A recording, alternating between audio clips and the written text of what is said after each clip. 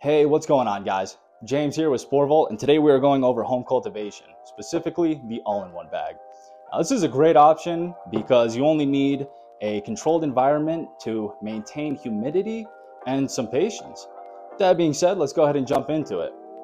Now, what I have in front of me is a monotub, some membrane filters to go on each of the holes on the monotub. I have my spore sample here, some alcohol to clean off my work area, and my all-in-one bag. I also have a torch because I will be reusing this spore sample. You only need a torch if you are reusing the same needle. That being said, let's go ahead and jump in.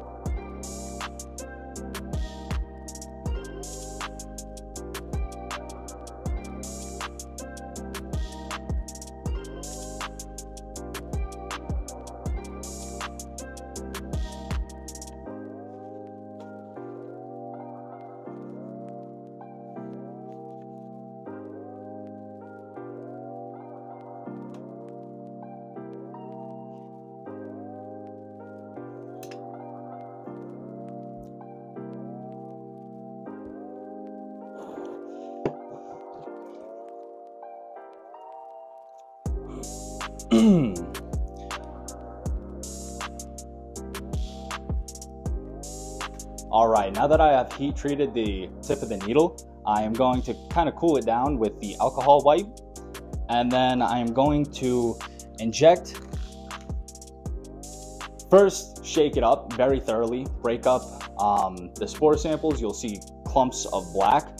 Unless you're going with the live culture, it'll look a little bit different and the results will be a little bit faster. But you're gonna wanna shake it up very thoroughly.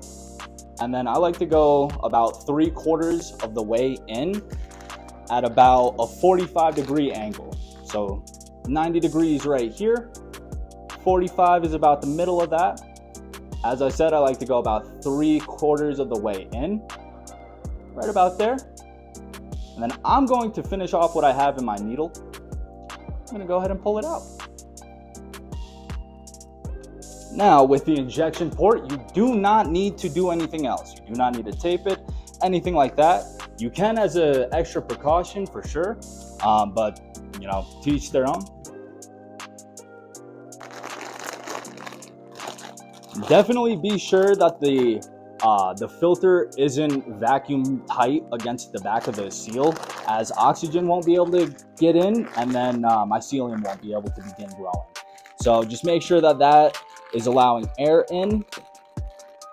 And then in roughly 2 to 3 weeks, this is the results you should have, where I would call this about a little more than 30% colonized. And what you're going to want to do is just break it up to kind of speed up the process. So this was inoculated February 26th, date of recording, I believe today is March 16th. So it's been roughly 20 days. And yeah, you'll just want to break it up, mix it very thoroughly.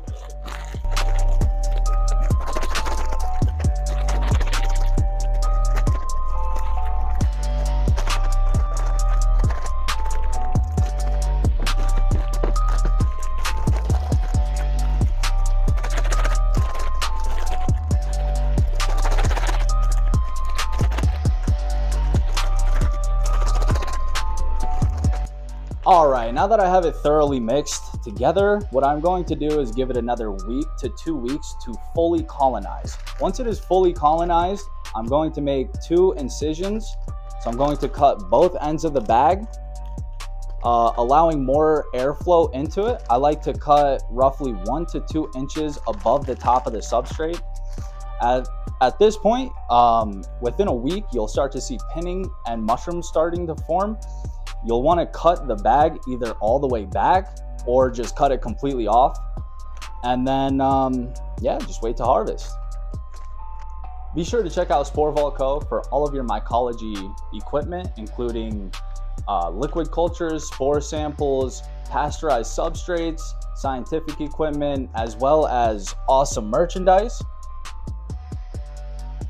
And make sure to like, comment, and subscribe to stay on top of the mycology evolution. Thank you guys for watching and have a wonderful time.